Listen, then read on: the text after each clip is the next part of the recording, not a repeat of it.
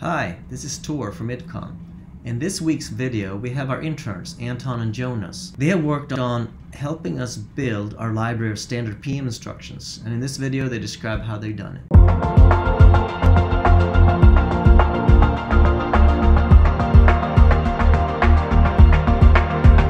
My name is Anton, and I'm a Systems Science and Engineering major at the University of Pennsylvania.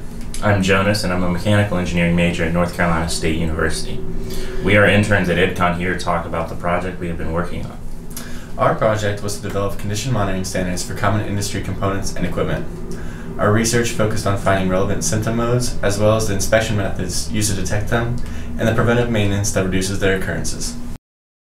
These condition monitoring standards are prints that allow inspectors and management alike to easily understand, diagnose, and properly maintain equipment. We first developed the principles of operation for each piece of equipment to ensure an understanding of how the machinery functions. Our research then focuses on the symptom modes that the machinery may experience. Our definition of a symptom mode is a reasonably observable or measurable indicator of a fault that the equipment is experiencing. We decided to normalize our condition monitoring standards based on symptom modes rather than failure modes to aid in a more pragmatic inspection and prevention of equipment failure, because all failure modes are not reasonably detectable and therefore have no practical application in extending the life of your machinery. For example, corrosion in a bearing can be a failure mode, but we can't detect it directly. We can detect the symptom mode of high vibration that is caused by the corrosion, but not the actual corrosion. Therefore, we decided to focus on the detectable symptom modes. In our research, we explored all possible root failure modes and categorized them by how they would materialize in possible symptom modes.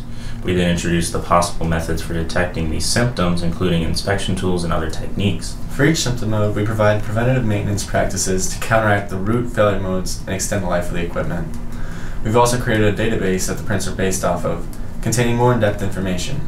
This includes things like inspection intervals and failure development periods. Here we have an example of our condition monitoring standard for a plate heat exchanger.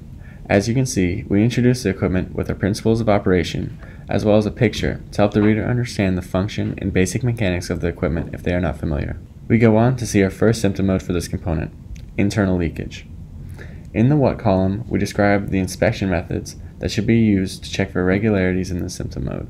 We also explain the preventive maintenance that should be done to prevent the failure modes which cause the symptom to develop. In the why column, we emphasize the importance of checking for this symptom and the reasons why this symptom may develop. It is a core belief of IDCON that no inspection should be done without knowing why. Our research emphasizes the practical side of inspection and maintenance with a focus on the understanding of how, but perhaps more importantly, why inspections are done. This increases the effectiveness of the maintenance management process by providing a more logical, comprehensive standard. If you have any questions or further interest, please don't hesitate to contact IDCON. Thank you for watching. We appreciate your time. So we asked Anton and Jonas to come up with 25 new condition monitoring standards, and they really did a good job with that. They really did. I just want to show you how we use these typically in projects and practically. So let's take a look at just an example condition monitoring standards. As you see, there are three columns. It's the key, the what, and the why. So these becomes training documents for people. How do you inspect a piece of equipment, or it's actually components that we're focusing on, right? Now take a look at that left column, keyword. It's not really practical for somebody to carry around these condition monitoring standards because we had 100 before and they added 25 more for standard components, right? So you can't just carry a book with, all these standards when you do inspections. So what we did, we took those keywords, as you see in the left column, and we put them in a database. Let's take a look at that database.